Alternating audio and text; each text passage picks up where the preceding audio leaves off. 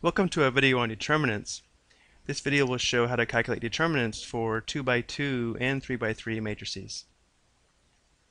Determinant is a real number associated with a square matrix.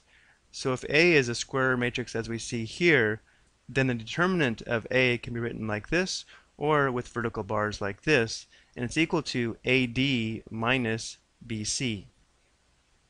And we actually used this in an earlier video to determine the inverse of a 2x2 matrix. So if this is our matrix A, then we can say the determinant of matrix A, which can be written like this, is equal to negative 8 times 1, that's negative 8, minus negative 3 times 9, which is negative 27.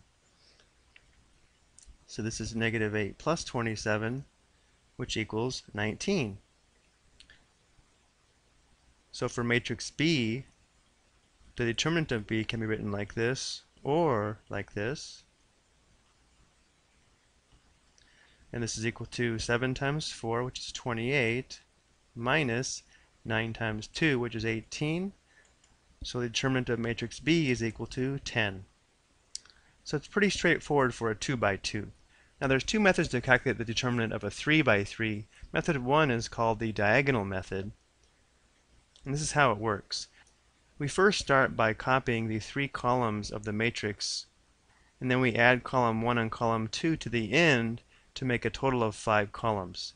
So again, the first 3 columns are from the original matrix, and then we recopy column 1 and column 2. Once we have it set up in this fashion, we can calculate the determinant of matrix A as follows.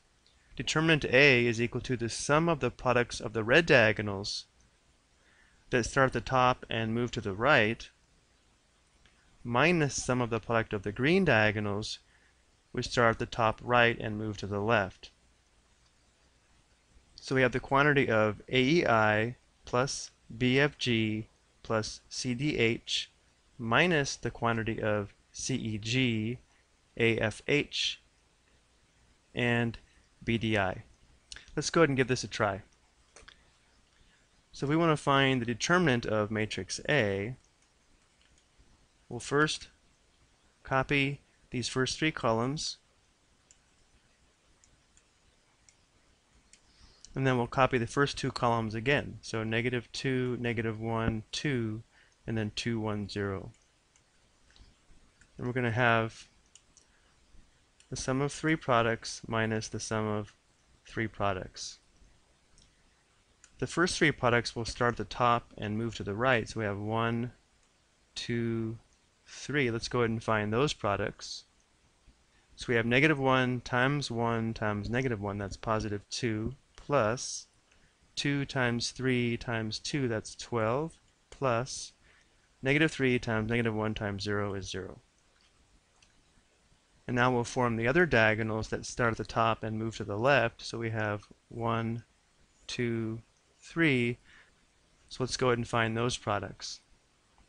We have negative 3 times 1 times 2, that's negative 6, plus negative 2 times 3 times 0, that's 0, plus 2 times negative 1 times negative 1, that's positive 2. It looks like we have 14 minus negative 4, which is equal to 18. The determinant of matrix A is equal to 18. Now let's go ahead and take a look at a second method for determining a 3x3 determinant. It's called the method of cofactors, and this is how it works. To calculate the determinant of a 3x3 matrix, we multiply each element in any row or column by the determinant formed by deleting the row and column of that element. If the sum of the row and column of the element is even, we're going to add the product. And if the sum of the row and column of the element is odd, we will subtract the product. So let's see how this is going to work. We could select any row or column to work with, but let's go ahead and just stick to the first row. So what that rule is telling us is we take this first element, -2, and we're going to multiply it by the determinant form by deleting the row and column of this element. So if we eliminate row 1 and column 1, we're left with these 4 elements which form the 2 by 2 determinant. So we have 1, 3, 0, -1. And since this element is in row 1, column 1, and 1 plus 1 equals 2, which is even, we're going to add this product. Now we're going to work our way across row 1. So we just use this element. Now we'll use this element, which is in row 1, column 2.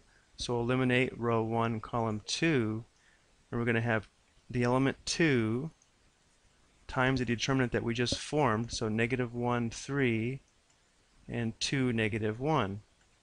Now this element here is in row 1, column 2. 1 plus 2 is 3, which is odd, so we have to subtract this product.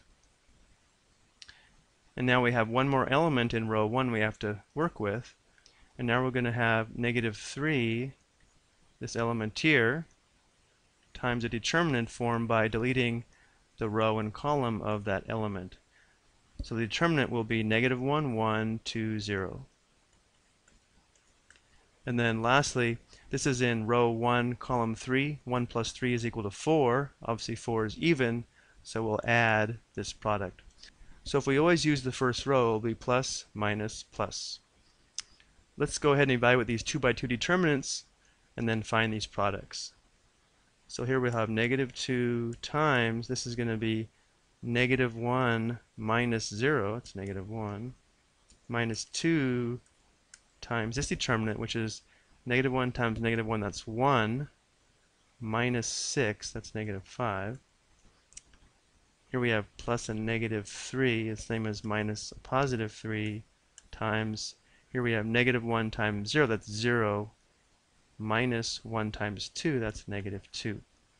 Let's go ahead and finish this off. We're going to have +2 plus 10 plus 6, which is equal to 18. And I don't know if you noticed, but this is the same matrix that we had before, so of course the determinant should be the same, and in fact it is. So we have two ways of finding a 3 by 3 determinant. It doesn't matter which way you use. I think you have to be a little more careful with this method because based upon what row you choose, it's going to affect whether you'll add or subtract these different products. I hope you found this explanation helpful. Thank you for watching.